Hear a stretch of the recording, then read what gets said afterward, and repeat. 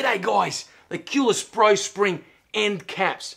These are rubberized caps designed specifically to make it easy for you to mount your spring onto your mast and also to mount the top section onto the spring. Let me show you how it's done. Now the end caps come in a set of 2, so you get 2 of them in one pack, and you simply slot them onto the end of the spring and then twist it on in a clockwise direction like this until you feel a definite end.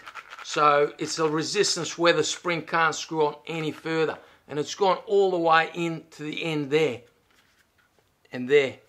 So now that's ready to mount and ready to rock and roll. Now if you're using the Kewlus multi-base with the height adjustable click mast, it's very simple. You just click it on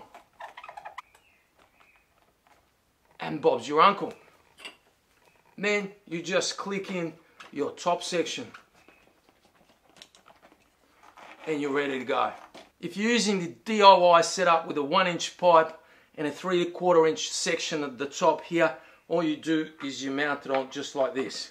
Now I've designed the spring so it's got this section here where you can put a butterfly hose clamp and clamp it in place once you slot it on. Just like that. You put it in and clamp it in place. Before you had to clamp the spring itself. Now you can clamp it around the rubberized end cap. So you're no longer damaging the spring with your hose clamp. Now the spring caps allow you to attach a DIY top section 3/4-inch PVC pipe with the ball in the top like I showed you in some of my videos. Just the same way. You just go straight in just like that and then use a butterfly hose clamp at the top to clamp it in place, and you're ready to rock and roll. Now as I mentioned, one of the benefits of using the end caps is to protect your spring from getting scratched by these hose clamps. However, the greatest benefit is to be able to swap your springs on your Kewlus punching bag.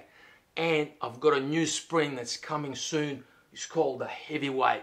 Now this is a prototype, still in the testing stages, but it'll be a black spring with red end caps. It's going to look awesome, but the main thing is it's going to be super fast and able to handle really heavy weights. This is a prototype, still in the works.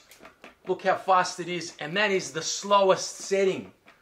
If I put it on the faster setting, and that is with a standard ball.